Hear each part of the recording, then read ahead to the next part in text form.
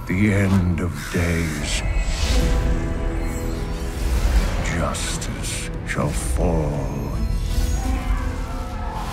upon the world of men.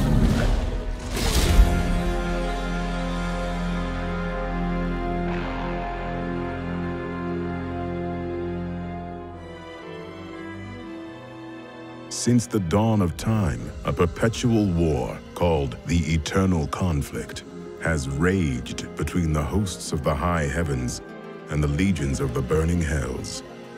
Amid this battle, a group of rebellious angels and demons sought refuge.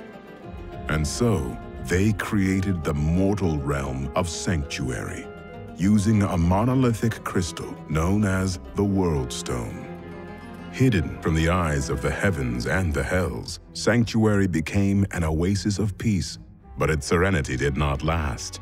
In time, evil crept into the world and began a relentless crusade to twist the souls of mankind to its dark will. Players were invited to take on the role of a lone hero and explore Tristram, a town under siege by Diablo, the Lord of Terror, and his hordes of foul demons. With the help of the wise Herodric scholar Deckard Cain and other memorable characters such as Wirt and Ogden, players ventured into the haunted tombs, catacombs, and caverns sprawling beneath the town, and faced nightmarish foes like the Butcher, the Skeleton King, and eventually the Lord of Terror himself. Diablo 2's 4-act story would lead players on a gripping campaign to track down the lone hero who had defeated Diablo in the first game. In the wake of his victory, this mortal champion had sought to imprison the Lord of Terror within himself. While his intentions were noble, the hero fell to the Lord of Terror's corruptive influence. Known afterward as the Dark Wanderer, he set out to find two of the Burning Hell's other demon lords, Baal, the Lord of Destruction, and Mephisto, the Lord of Hatred. Diablo 2's cinematics would tell the story from the viewpoint of Marius, a tragic character accompanying the Dark Wanderer.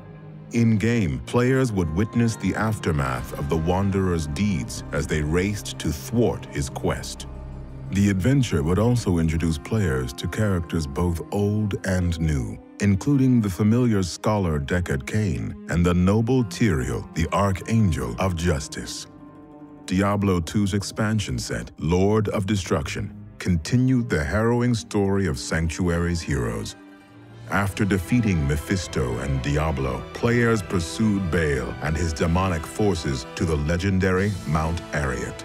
There, the Demon Lord was narrowly defeated, but not before he had corrupted the World Stone, the immense crystal that had been used to create Sanctuary itself. Seeing no other recourse, the great Archangel Tyrael hurled his enchanted rune blade into the crystal, igniting a catastrophic explosion. It has begun.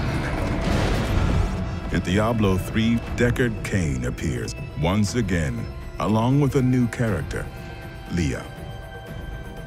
The story takes place 2 decades after the World Stone's destruction, when a fiery comet appears in the skies, careening toward Tristram's dilapidated cathedral.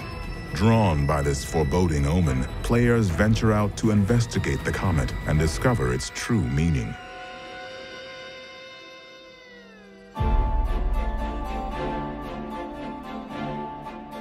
Over a decade ago, the journey into Sanctuary began. In 1995, a small development studio named Condor Games set out with the ambitious dream of creating a claymation turn-based single-player RPG. Its working title was Diablo. Condor pitched its radical idea to various publishers, until the company approached Blizzard Entertainment, a developer fresh off the success of its real-time strategy game, Warcraft 2. The promise of swords, sorcery, and slicing through waves of demons was enough to sell Blizzard on the idea. The two companies dug in and set to work on Diablo, but not without making a few changes to the game's state. Diablo's turn-based mechanic was replaced with real-time combat. In hindsight, this was a crucial decision. The game's relentless hack-and-slash feel would become one of the franchise's cornerstones. As work on Diablo moved forward, Blizzard was increasingly impressed with Condor's creativity and design savvy. Halfway through the game's development, Blizzard's parent company, Davidson & Associates, acquired Condor. The studio was later renamed Blizzard North.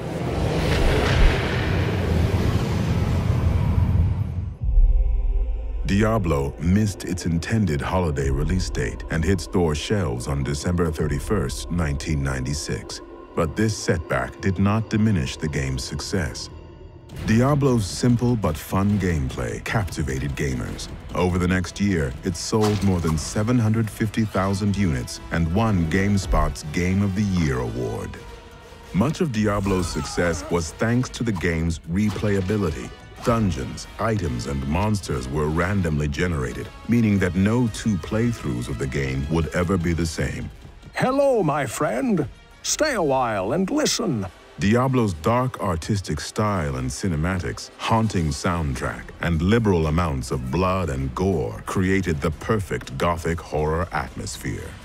Diablo was also the first game to be released with Battle.net, Blizzard's free online gaming service.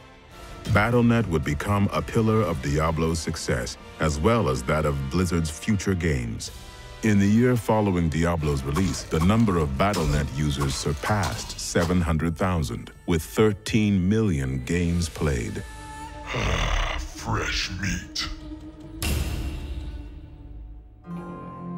Already, gamers were anticipating a Diablo sequel. So too were Blizzard North's developers, but crafting a sequel would be a task exponentially more difficult. The time that was poured into Diablo 2 soon eclipsed the long hours that Blizzard had spent creating the first game. After 3 years, Diablo 2 was released worldwide on June 29, 2000. Diablo 2 introduced many new features to the franchise, such as branching skill trees, crafting, and even the legendary cow level. Yet it also stayed true to its roots as a fast-paced and accessible action RPG. Rather than being confined to one area of Sanctuary, players would be able to venture through vast deserts, dense jungles, and even the burning hells. Diablo 2 garnered numerous awards and sold more than 1 million units in the first 2 weeks, setting a record for the fastest-selling PC game of its time. The number of active Battle.net users swelled to 8.5 million, with more than 1 million games played per day. In 2001, Blizzard released Diablo 2's expansion set, Lord of Destruction. Diablo 2 and its expansion received an extremely positive response from gamers and critics alike. In light of this success, it seemed obvious that Blizzard would create another Diablo game. But as the years passed, no official word of a new Diablo title surfaced.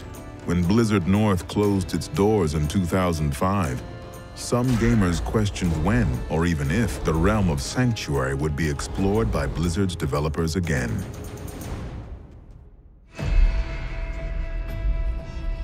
In truth, development on Diablo 3 had begun in 2000, although this early version of the game was altered drastically over time. Following Blizzard North's closure, some of Diablo's developers moved to the company's headquarters in Southern California.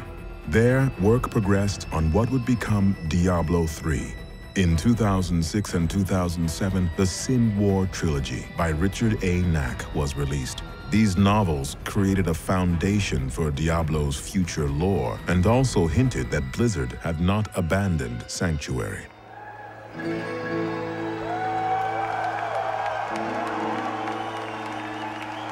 The truth was finally revealed on opening day of Blizzard's 2008 Worldwide Invitational in France.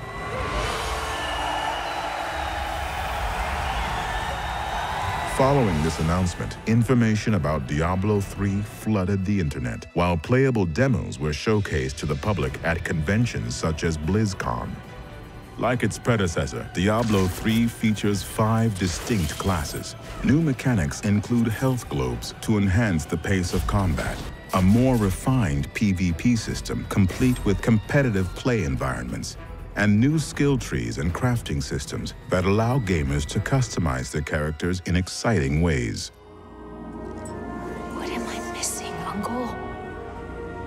What am I supposed to see? Some of Blizzard's most compelling cinematics to date were created to bring Diablo 3's world and story to life in astounding detail. Nearly every facet of Diablo 3 is poised to do just as its predecessor had done, to provide the lands of Sanctuary with even greater depth, and perhaps for the first time, truly bring them to life. But even so, a vast road of potential still lies ahead. Only time will tell where it leads next, and what terrors await players in the years to come.